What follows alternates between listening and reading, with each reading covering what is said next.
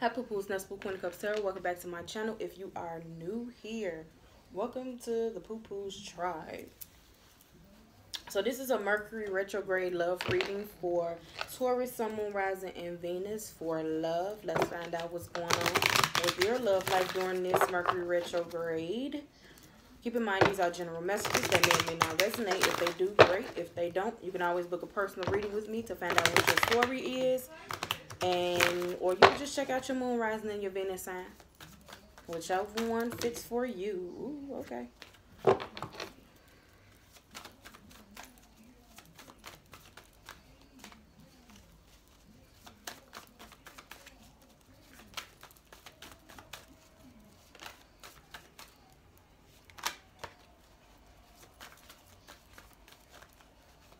These cards is acting up. What is wrong with y'all?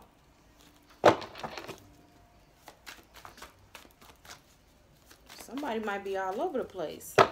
So we got you guys' energy with wisdom. We got fulfillment of wishes, which is the 9 of Cups. We have the 6 of Cups, memories of love.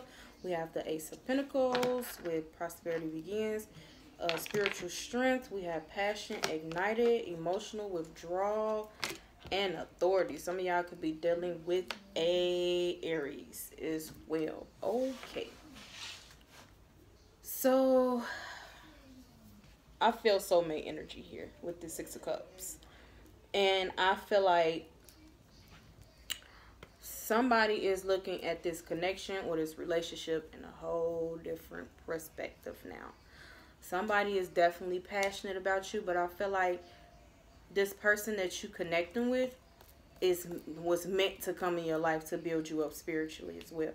Now, I do feel like energy is pulled back, and I feel like it's out of fear because of how much a person is passionate about you. But I also see it's just a front. It's like a person is trying to take more control of their feelings, but deep down inside they still like passionate about you. They might not be showing it.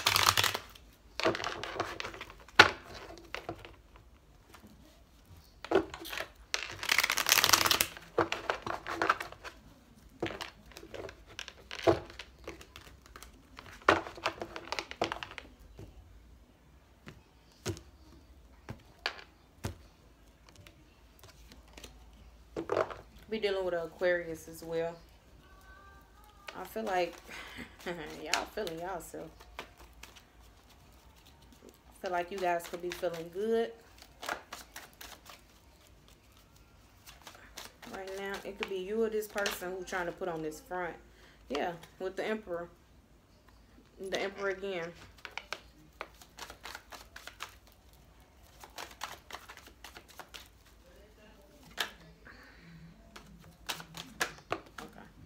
Knight of Cups. So a person wants, deep down inside, I feel like this person want to bring some type of love offer to you, and they're just not really showing it.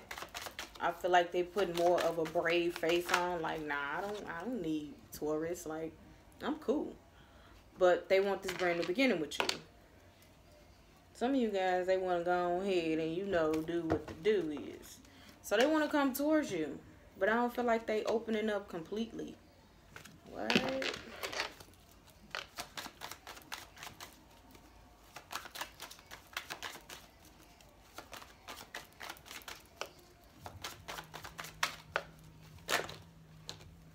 Okay. So we have the 3 of Swords, 8 of Swords, 4 of Swords. There's hurt here. You could have hurt this person's feelings. And now this person is just like stuck. You could maybe not even be in communication with this person. Okay. Page of Pentacles. I feel like if y'all are in communication and the conversation is like poor. It's only a little communication here and there. A justice, but somebody wants to balance this out, and I don't feel like there's any balance because somebody is stuck. Yeah, they want to communicate, come towards you with the 8 of Wands. So like I said, if y'all communicating, I feel like the conversation is like poor. Very poor. Two of Pentacles. Juggling. Okay. But this person feel like something is a burden. Or you feel like something is a burden that needs to be released. But I feel like deep down inside, this person is going to end up making some type of decision with the Two of Wands and the reverse. Yeah, making some type of decision to come towards you. With the Lovers, Two of Cups, and the Judgment card. Okay. I know that's right. Queen of Swords. Somebody got cut out. Somebody got cut off for a little bit. Yeah. So, yeah. What did I say? Somebody got cut off, left out in the cold. Because somebody walked away to focus more on themselves. To make themselves more happy. And really what that did was bring sadness and regret. Because the Tower moment happened. So some of you guys could be dealing with a Sagittarius as well. With this Temperance card and this Knight of Wands. Some of you guys was dealing with a player. Some of y'all was really dealing with a player. Like a person that was in and out. Had multiple options. This could be y'all. Had multiple options and maybe your person just found out. And they pulled their energy back. They thought that this was going to go somewhere. And they made a decision and was like, no. Could be vice versa. Take it how it resonate. So we got flirt, honeymoon, getting to know each other. So this is somebody who wants to start over from what I see. They do want to start over. Somebody want to start over. Forgiving and learning, yeah. Somebody needs to forgive what happened in the past. If somebody said something wrong, if somebody did something wrong. We got worth waiting for, past life relationship, new love, and wedding.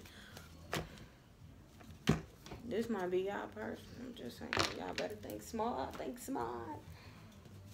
Cause somebody want balance, and somebody's like, I'm putting my foot down. To Taurus, give me what I want. Just saying. What message do you have for Taurus on when it comes to love during this Mercury retrograde? We got supermoon. Emotions are running high at the bottom of the deck. Then we got North Node. Step out of your comfort zone. So it could be you who's being like stubborn or like closing this person out. It could be because you're not over some type of communication or some type of cutoff that went on. Or it could be you just, kind of like scared of the past of repeating itself. Which I don't blame you, but you can't really get to know somebody if you don't open up, right? I'm just saying. So that's all the messages that I have for you guys. Don't forget to like, share, and subscribe to the channel. If you would like to book a personal reading with me, everything is down in the description box below. If you want to join my Patreon, you can definitely join my Patreon. And you can go over and follow my Instagram. That's in the description box as well. I do the $10 love reading live chat. If you want to catch that, I do that probably like three times out the week. So if you wanted to catch that, then, come check us out with the Poo Poo Tribe. Other than that, I love you guys, and I'll talk to you guys later. Bye, Poo Poos.